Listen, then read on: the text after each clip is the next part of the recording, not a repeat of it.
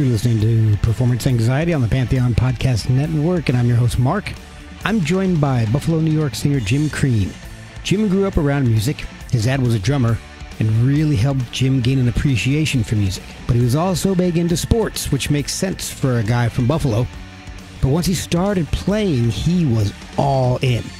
He started playing bars at a really young age, and he's been putting out music for decades. He's a member of the Buffalo Music Hall of Fame. So when Carmine and Vinny Appice toured with their Drum Wars bands, they did some scouting before each show so they could include local musicians in it. That's how they found Jim and began working with him on a regular basis.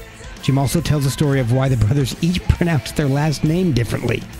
Jim's new band, and it is a band, features Vinny Appice and guitarist Steph Honde, and it is 100% the product of the pandemic. This band is different for Jim. Even the songwriting uses a different approach. They're playing their live debut in January at the Heavy Metal Hall of Fame, so check out the new album, Kill the Beautiful, grab a merch bundle while they last, check them out on Facebook, and check us out at Performance ANX on Twitter and Instagram. We're also on YouTube and Facebook. Reach out through any of those platforms or at the performanceanxietypod@gmail.com. Grab our merch at performanceanx.threadless.com or buy us a cup of coffee at ko-fi.com/performanceanxiety. Now prepare to have Jim Crean of Scream Taker take your breath away on Performance Anxiety on the Pantheon Podcast Network. Hey, this is Jim Crean from Scream Taker. Pick up the new Scream Taker album, Kill the Beautiful, and you're listening to Performance Anxiety. All right, well, the way I like to get into everything is to kind of find out how you got to where you are. And usually that means finding out how music, how it first made an impact on you. I mean, were you a kid, and what were you listening to? Were your parents making you take lessons, or was it something you found on your own? How did you really start getting into music? All of that. My dad was a drummer, so cool. I was exposed to music at a very young age, so they used to practice at my house. So every day I would see these, not every day, but a couple times a week, I'd see these cool rocker guys coming over, and I was really into sports as a kid, and still am. So, I would see all that, and I thought it was really cool. And then I think maybe I was in the fifth grade or fourth grade, I bought a guitar. Oh, okay. For my communion. Oh, nice. Yeah, so it was kind of cool. So I started that, and then by 13, I was starting to take guitar lessons and all that, and playing in bars at 15. So I started really young. Yeah. Wow. So were you singing that early on too, or did that come a little later? I started singing around maybe, around 13, 14, maybe 15. Wow. That was when I really started, yeah. Were you doing all that in public when you're out at that? I started playing in bars, probably. That's a good question. I started playing in bars at like 15. And so were you singing and playing guitar at the same time at that point? No, I dropped the guitar completely, and I just, I would write songs, just focused on singing. Oh. I had a good guitar player at the time, so he was better than me, so he took over the guitar, and then I just sang. Well, that's smart. Yeah, it was fun. So you're young again. Yeah. So you grew up in Buffalo, is that right? Yeah, Buffalo, New York. It's a small town, upstate New York. When you say New York, everybody thinks New York City or whatever, but it was Buffalo, New York, and really cool music scene when I was growing up. That's what I wanted to know about. What was the scene for you as 13, 14, 15-year-old kid gigging out there? Were there a lot of places for you to play? Every night of the week you could play. I mean, I didn't, but you could play every night of the week back then. The drinking age was only 18, so. But yeah, I mean, there were so many bars and nightclubs and theaters, and there was a really thriving scene here. And Buffalo was really exciting. Yeah. And then, we go up to Rochester, New York, and Syracuse, New York. And so we do the whole 90, they call it. Where are you in Washington? I see you're Washington. I'm in D.C., or outside of D.C., but I went to college up in Rochester at you did? RIT for a few years. For sure. So you know the whole market. Market. Yeah, and we sprinkled in some Pennsylvania in there, and so you could do a lot back then. You play every night of the week, which I did. So at what point did it become apparent that music was what you wanted to do? And Or maybe the better question to ask is at what point did you realize it's something that you could do for a living? Right there and then. I mean, I think I saw Aerosmith play, and I saw a local band here called Talus. Oh yeah, Billy Sheehan. Billy Sheehan for sure. Saw them open, and I said, okay, I know what I'm doing with the rest of my life. That's really the defining point for me, and I never looked back. I just been doing it hard since 42 years. That's amazing.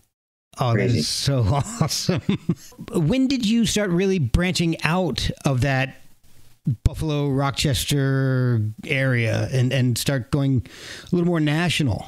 The national thing started happening about maybe 12 years ago, 13 years ago. Okay. But in 2000, I formed a band called Hair Nation. Yes. And it was a tribute. Yeah. So we're a tribute band. You've heard of us. We've been around all over now. Yeah. But 22 years we've been together. Wow. So that's really when that started. I started doing a lot of that, where we opened for a lot of national bands, and we do a lot of that type of stuff. And then I don't know what year it was, 2010 maybe, I joined the band, the Appice Brothers, Carmine and Vinny Appice and Appice. And that's when I started really going national with it, playing all over the world. Why? It's been a great ride. Why can't they agree on a pronunciation of their last name? You know, it's funny because they did. It used to be Appice is the right way to say it. Okay, that's what I thought. But what happened was Carmine played with Rod Stewart, and Rod could never say Appice. So, yeah, crazy. So one night he just said to Carmine, he goes, "Can I just call you Appice?" And Carmine thought to himself, "Crazy money, you can call me whatever you want." Yeah, exactly. And that's really the true story. And then he went with Appice. Wow. And Vinny was Appice. And their other brother, Frank, calls himself Appice. Isn't that crazy? That's it. That's I had no idea that their other brother. Oh my gosh. Crazy. So when I'm on stage, I gotta be careful because I gotta say, Vinny Appice on the drums and Carmine Appice on the drums. When I announce them out, I blame Rod Stewart for a lot of things. Yeah, Rod's great. I was a photographer for years, and I do a lot of live band work. And rumor has it that it's Rod Stewart's fault that photographers are only in major venues are only allowed to shoot the first 3 songs. So really, that's the rumor. I often wonder why that was, because the rumor we have that there's that same rule, and I never understood why 3 songs. What are you gonna do with 3 songs? And I know why, because he doesn't want to break a spot. Yeah, and you don't want his hair to fall down. But that's exactly the truth. But I always thought those were some of the best pictures when you're, all sweaty and in the mode, and you went through about 5 or 6 songs, and the band doesn't get into it until at least halfway through it. That's when everybody starts really getting, feeling it. The best pictures are like the encore. About Rod, but that makes sense.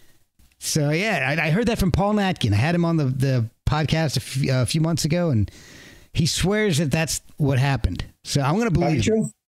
Probably true.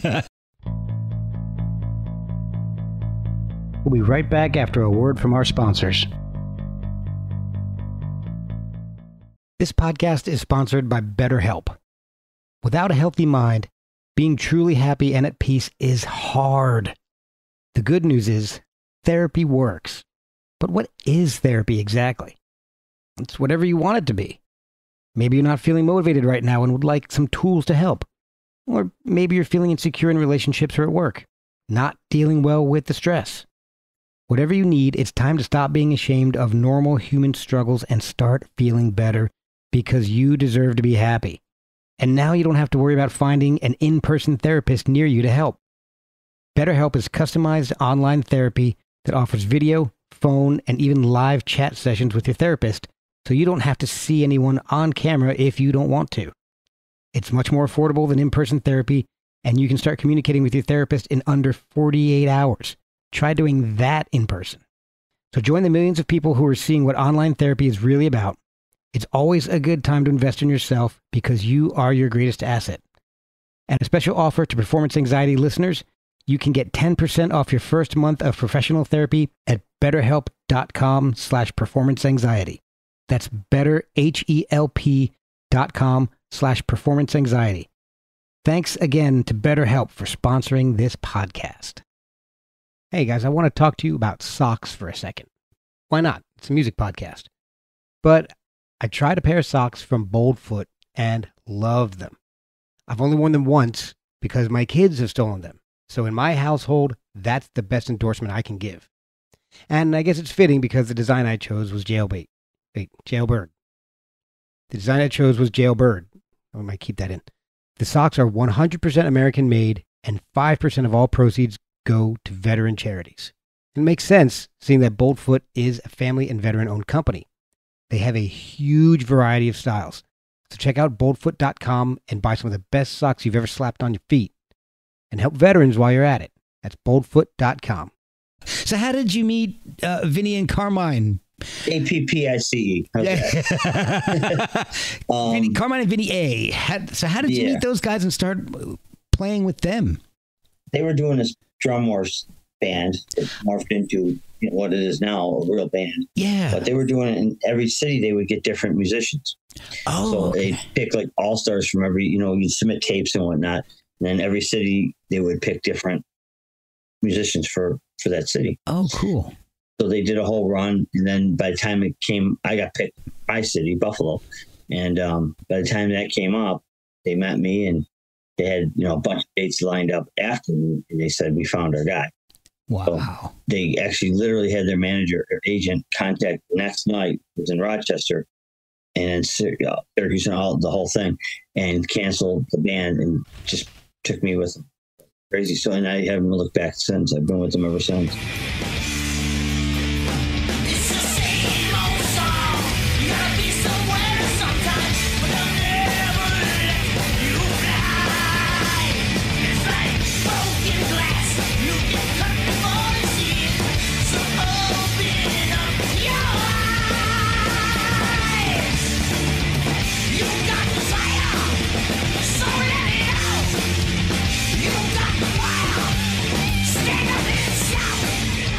We did 2 albums already. Wow. Working on our album. So it's been crazy. We did a live album and a studio album, working on another studio album. So it's been a great run. Oh, that's such a great story.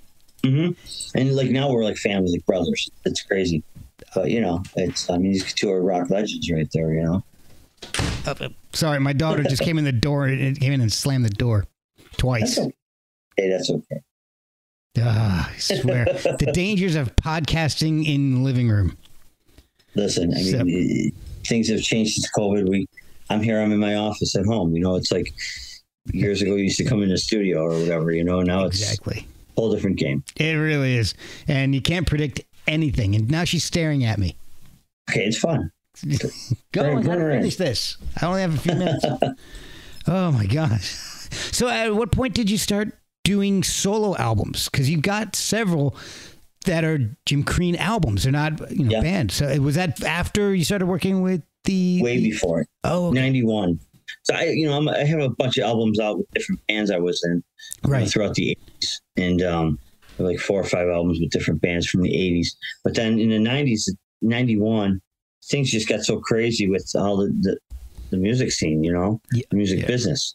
So then I decided I'm just going to keep writing songs and put out what I want to put out, Oh, okay. As I put out what was hot at the time, grunge music and all that type of stuff. Yeah. I would just keep writing songs, and I did my first solo album in 91.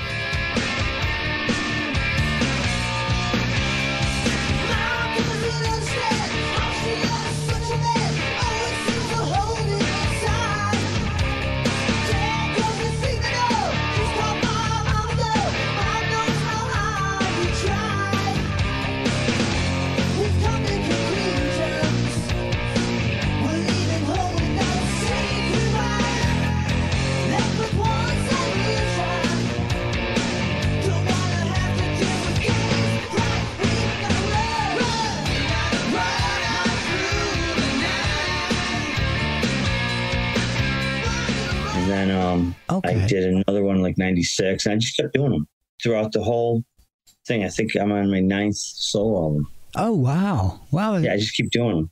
And after hearing some of the new band and some of the older stuff, I absolutely get why Vinny and Carmine fell in love with your voice. I mean, you've got this Paul Stanley meets Ronnie James Dio quality to your voice, and it's super evident on tracks like Caught in the Middle. That's that song particularly, I was like, light bulb went off, boom. You can sail away to the sun and let it burn you while it can. I walk the long bloody road like the hero who never ran. You feel it, you feel it, you feel the rush of it.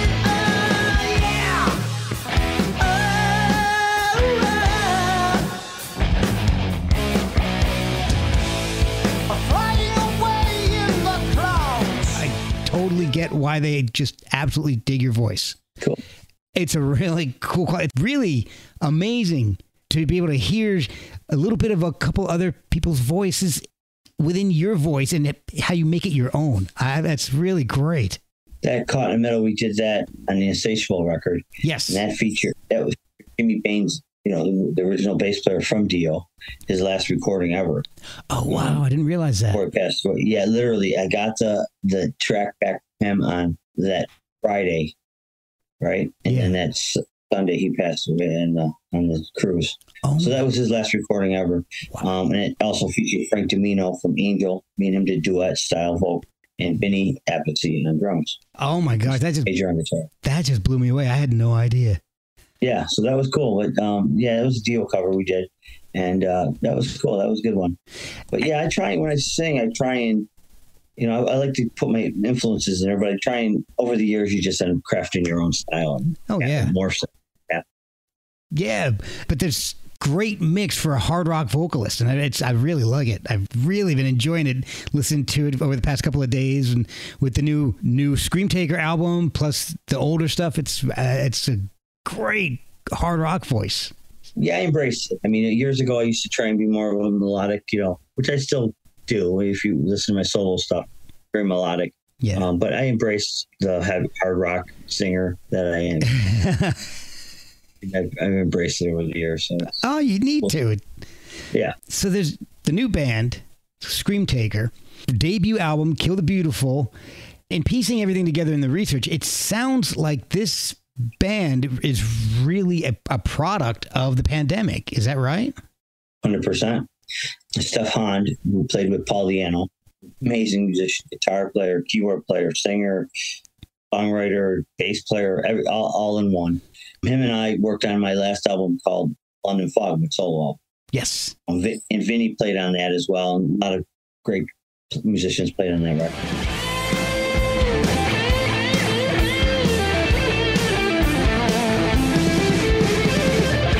I should have known better than to waste my time on you.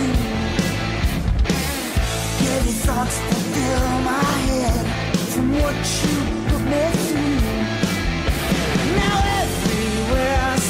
Your face, you're everywhere I go.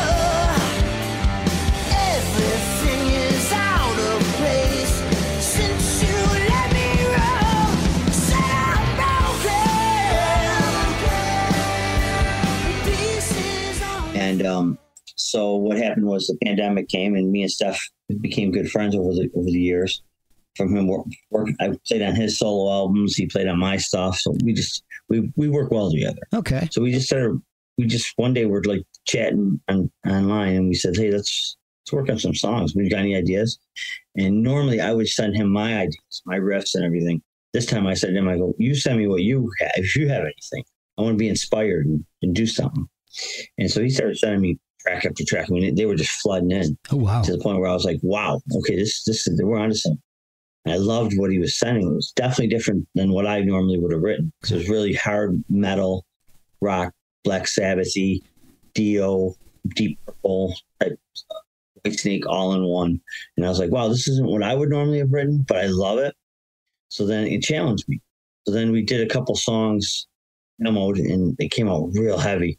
And I said to Steph, I'm going to call it Vinny Appice and see if he wants to drop some drums on these because they're perfect for him. Oh, cool. I literally sent him over to Vin, Vin called me within 10 minutes of listening to him. This is great. Count me in. I want to be a part of this. This is great.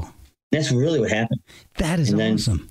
We banged out a couple songs, and right away, next thing you know, we just started, our juices were flowing. We just started writing songs, and Vinny was getting into it. Vinny started rearranging some of the songs, and before you knew it, we had 11 tracks written within like 2 weeks. Whoa, that's fast. Jeez. It was crazy. I mean, that's all we were doing is just literally working on Screen Taker for like 2 weeks. The three of us were just constantly sending files all day long and back and forth. And it was a lot of fun, actually. It wasn't work. It was fun because it was like we were so inspired. And like Vinny always says it in his interviews that he was really inspired at that time. And so was I. And so was Steph, obviously. It just came easy, no pressure. It just came really easy. We'll be right back after a word from our sponsors. Have you ever thought about CBD and wondered if it's the right choice for you? My wife and I did. For a few years now, she suffered from some chronic pain, and we had discussed trying CBD, but didn't have any idea where or even how to get started. That's why we chose Pure Spectrum. They make the highest quality hemp-derived products and back it up by providing third-party lab tests for every single batch of products right on their website. For my wife, we started with some tincture and isolate, but there's also gummies, topicals, mints, and a lot more. Pure Spectrum not only has CBD products for wellness, they also have CBD for fitness and recovery, and there's even CBD for your pets. And if you're like me and not sure how to start, there's a ton of information on the website and chat options available. So go to purespectrumcbd.com to do your own research, and when you check out, use the code PerformanceANX for 15% off your order. Check them out on Instagram at Pure Spectrum Hemp and subscribe to their email list for sales, new products, and updates. Pure Spectrum, refined phytocannabinoid wellness products for all lifestyles. We didn't have a label behind us, so there was no pressure on, hey, you guys got to get this thing out here and all that. Because usually when you sign a deal, they want the product the next day. Yeah. We didn't have any, you know what I mean? Yeah. So we didn't have any worries like that. We just were writing it. I didn't know what we were going to do. We were even going to release it, really. And then one day Vinny said to me, he goes, we should get a deal with this thing. It's good enough.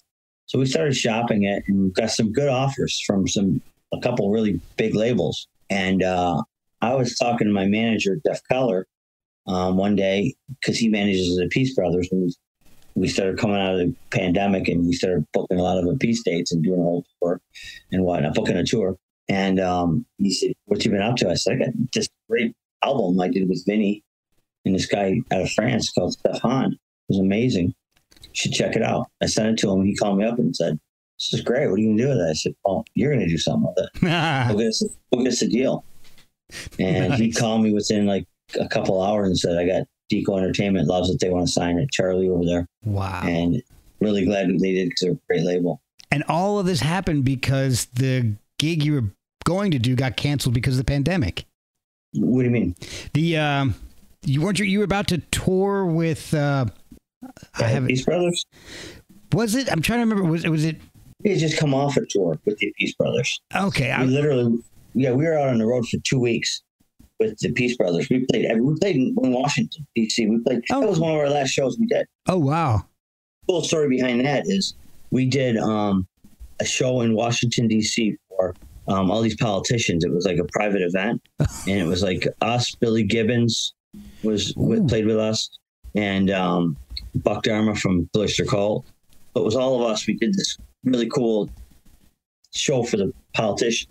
Then the next day, the one politician said to us, "You guys, we had a day off before we went to New York City to play the following night. So we had a day off. He said, you guys want to take a tour of the Capitol building?" So we had a private tour of the whole Capitol building, places like nobody would normally go to.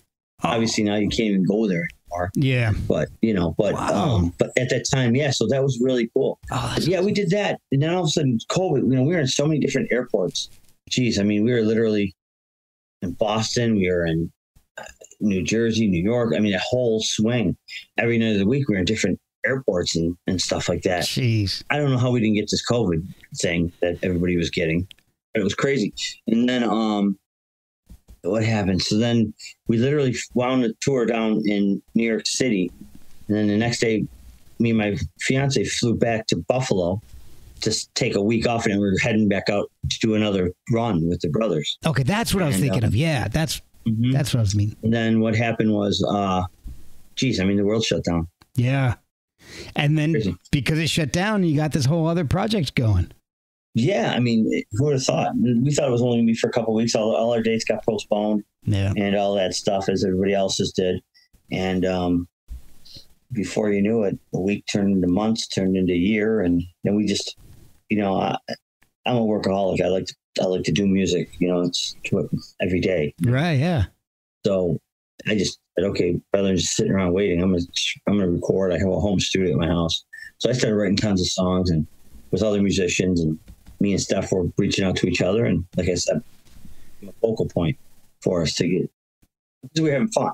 So the band name is from a song off the London Fog album, right? How did you guys? Correct.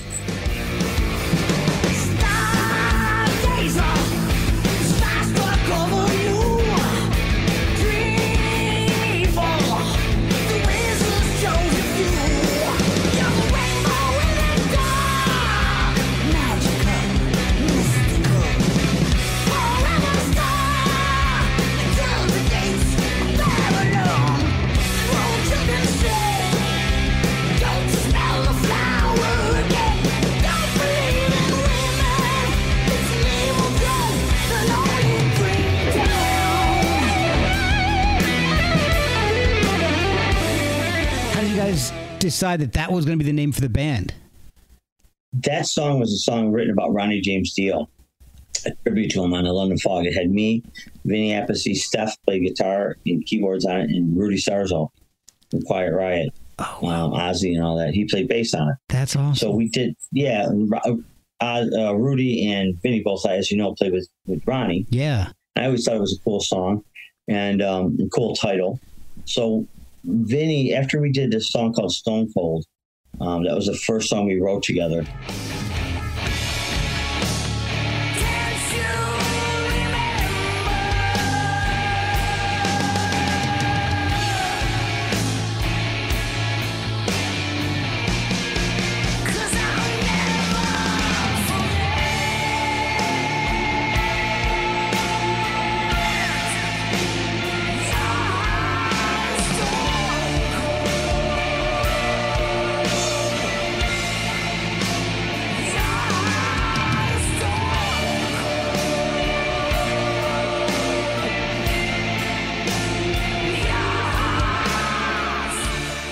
And Vinny called me up and said, hey, there's this German label that put out this compilation album with all these big bands on it, and they want me to do something. And I sent them Stone Cold, and they loved it. And I said, okay, great. Do you mind if we use it? And I said, 100%, let's do it.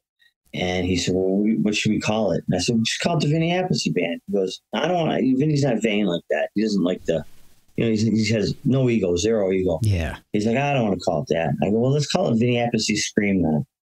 Okay. He goes, I like to scream. I just don't want, he doesn't like to be, he's not a braggart guy. He doesn't, you know what I mean? Yeah. Doesn't want to be the center of attention. Not at all. He said, I love it. Let's just call it like a band. I said, how about Scream Taker, the song that we did off, because I love that. So he submitted it as Scream Taker.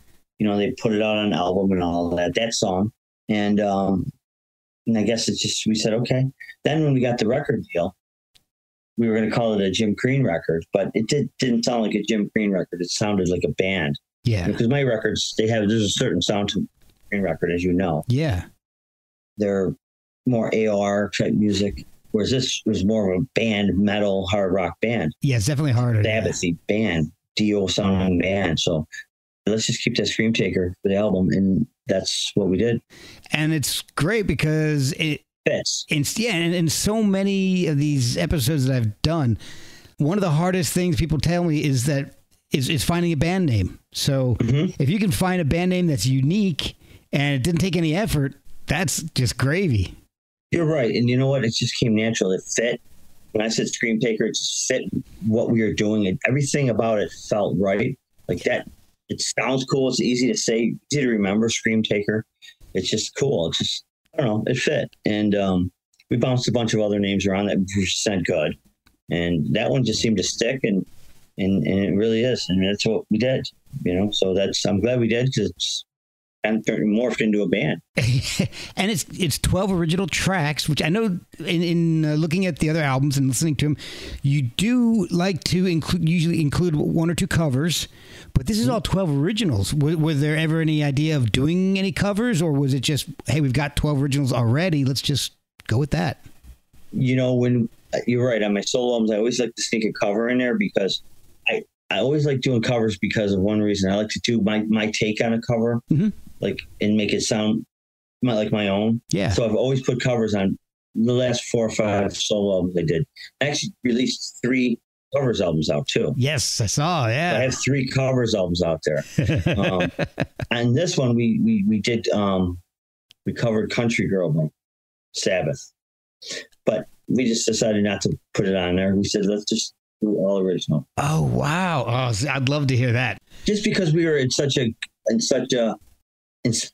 were so inspired to write songs at that time. There was really no reason to do a cover on it. And it sounds like you guys were on quite a roll too. We were. So. It was fun, exciting. Looking back at the whole experience, and you bring me back to that.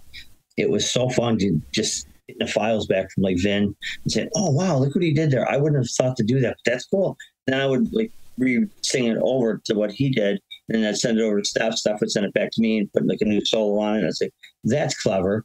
Let me try the vocal over that." So it just was so inspiring, and we just had so much fun making this record that, in all honesty, it didn't feel pressure at all. It was exciting. That's awesome. Well, I wanted to tell the 2 standouts to me. My favorites are Like Love Takes.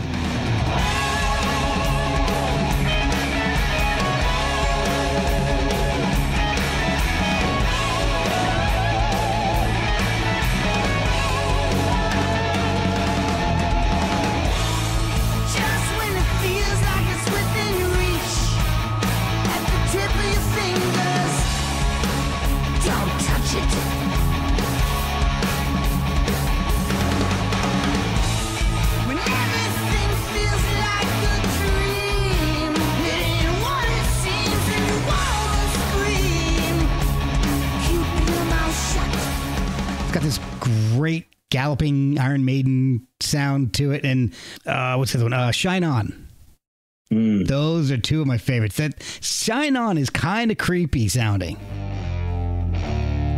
Hear the whispers in the dark. Can't you see the light shine?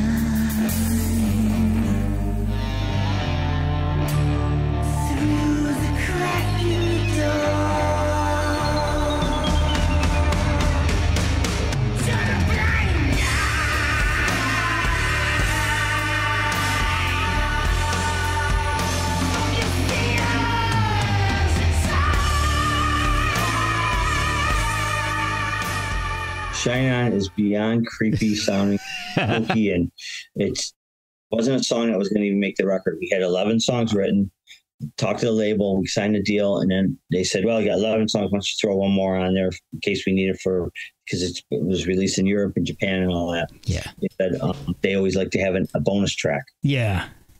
So me and Steph started writing the song Shine On, and it was not coming along. I kept sending it over to Vinny, and Vinny kept going, okay. And then he sent it back to me and said, I don't really like the way it's going, and there's no flow to it. It was different than what you're hearing. Okay. And it was real creepy, like you said. It had with the falsetto kind of creepy beginning. It sounds like a horror movie. It does. It sounds like something like, you're waiting for, I don't know, a guy to jump out behind the couch or something. Yeah, right? Exactly. And it's got that big beefy riff to go with it. Mm-hmm. It's just, it's creepy. You're right. That's a great word to describe it. It's creepy. And so it just wasn't coming together. And finally I sent to Vinny, I said, well, do what you want to do with it. We just won't do the song. And he goes, well, let me try something. So he started chopping it all up and whatnot and sent it back to me. And I said, okay, all right. So I redid all the vocals to that creepy way it is now. And then they both came back to me and said, that's what we want. Oh my gosh. So that we submitted the song and the label loved it. And we said, let's make that the last song on the record. And I think that's a cool way to end the album. Absolutely. It's real creepy. And I noticed some of the lyrics and the songs have a like a cryptid supernatural reference to some of the lyrics. Is there any type of overarching theme in the album, or is it just an interest? And every once in a while it pops up like the werewolves and vampires and. It was during COVID. I was watching a lot of Hammer films and movies and things like that. That makes sense. Because think about it. When you're out on the road like that, you don't have time to watch movies and stuff like that. You're working. Yeah. So we weren't doing much of anything but just watching movies, and everybody's locked up in their house. So we were going through all our old movies, watching movies. So I was really inspired by a lot of that stuff. And at that time, we were watching a lot of horror movies and spooky movies and stuff like that. So I wrote songs based on what I'd watch a movie and go, I'm inspired. I'm going to go write words to it. And I think the words are some of my best lyrics ever. They're really clever because I got to take my time and write meaningful words. Yeah. So, okay. So it wasn't necessarily intentional. It just kind of crept in through circumstance. Even the sounding out of the album, everybody says, well, it sounds like Dio and Black Sabbath. I hear that because, of course, you're going to hear it. We got Vinny on it. Yeah. Me and Steph are influenced by it, but I hear it as like a fresh sounding metal album, rock album. Mm-hmm. I can't even say it's metal. I think it's just a rock album. Yeah. Like Eternity is a very commercial sounding rock song. You could hear on the radio. Oh, for sure. It's not metal at all.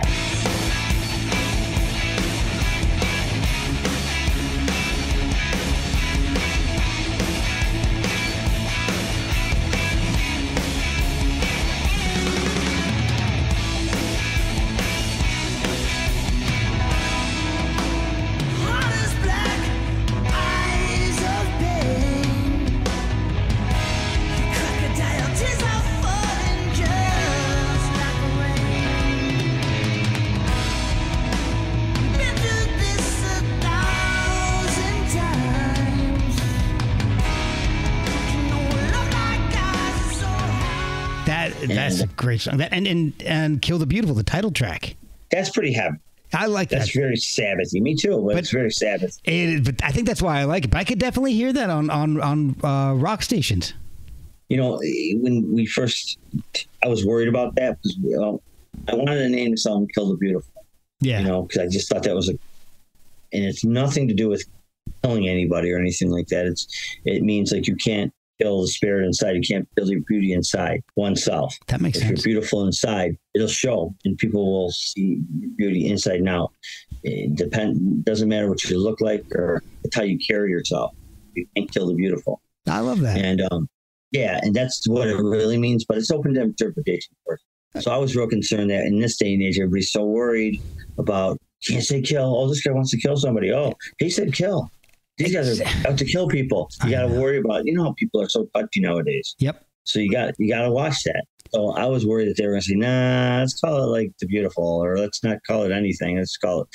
They were like, okay, that's what you want to call it. And I thought, yeah, call it that. That's cool. Scream Taker, Kill the Beautiful. How badass is that? It is. And it catches your attention. Mm-hmm. Especially, like you said, in this day and age where everybody's walking on eggshells about what they're calling everything. So. And it's killing everybody's creativity too, because even when you write songs, you can't just what's the word I'm looking for? Freedom of speech and freedom of artistic value is just thrown out the window because you can't be yourself. You got to be politically correct. And you know what? Exactly. This album's not that. If you listen to that song, Frontline. Yes. Great read track. The words. Yeah, thanks. And that was completely about COVID.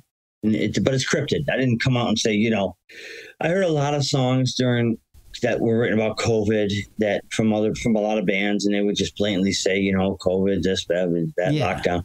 That song's not. It's about that, but it's not written like that. It's up to interpretation. But if you read the words, you can in the booklet, you can really read between the lines. That's basically about all the nonsense that was going on with COVID. Right. Yes, COVID was horrible, but there was a lot of game playing throughout the whole thing. And that's what that song's about. Because the words, the heroes are on the front line, meaning the real people that were fighting for us. Yep. On the front. So have you guys been touring the album yet? That's a great question. No, we have not, because Steph's in France. Right. So what's going to happen is we're debuting the band January 26th at the Heavy Metal Hall of Fame. Oh, that's going to be, it's a big deal because all our peers are there, and there's a lot of big name people that are going to be inducted. We're going to be that place. Playing a set. You got to be comfortable with that because you're in the Buffalo Music Hall of Fame. So that's right up your alley. Yeah, and it's a great way to go out and say, okay, wow, what a way to debut your project when in front of all these amazing musicians. Yeah, we're just going to come out and just say, here we are. Have you guys settled on a bass player for that show yet? That's a great question. We do. We have a few guys in mind. We just got to kind of see if it's all going to come together, but it's going to be someone that's definitely there. It's going to be amazing. It'll fit with what we're doing. I mean, there's some great amazing bass players out there. Oh yeah, that we want to reach out to and see if they'd be interested. Awesome. I wish I could get there. I'd love to hear this. I'd love to hear this live. I mean, studio albums are great, but you know how good it is when the band comes out and crushes it live. So I'm dying to hear this live. Vinny said the same thing. He can't wait to play these songs live because think about it. How cool will that be to hear, Frontline or one of those songs live, or, those songs would be really cool to hear live. Stone Cold would be amazing live. I can't wait to hear that. Feel Beautiful is pretty cool. Yeah. So how can people find the album? Is there a social media presence? How can they buy a copy? I mean, we're on Facebook, but there's, you can just go to Deco, DEKO Entertainment. And there's like a bundle pack that you can get now with a t-shirt, really cool t-shirt, a signed book, autographed booklet by the three of us. Nice. And with all the lyrics, all the credits there. And then of course the disc. It's going to be, we're talking about putting it on vinyl now. So that's going to come. That is awesome. Oh my gosh. I mean, the response to this thing's been unbelievable. Like more so than what we thought was going to happen. And we were just going to release a cool record. That was the whole idea behind it. Just let's release a cool record. Then we started getting offers from South America to come play there. Oh, wow. And all this crazy stuff has been happening to the point where it's like, wow, okay, I guess this is going to become something good. That is awesome. Well, when music is created not out of a commercial, a desire to be successful, just out of fun, and you can definitely tell. And I think a lot of people are drawn to the genuineness of music like that. And I think that's what's happening with Scream Takers. So congratulations on already all the success that you're having with it. I'm thrilled to hear it. Vinny told me a story about when they did the Dio Holy Diver record. Yeah. That was just supposed to be a Ronnie James Dio solo album. Not much more than that. They just hung out with the sound studio and just were recording, having fun with it.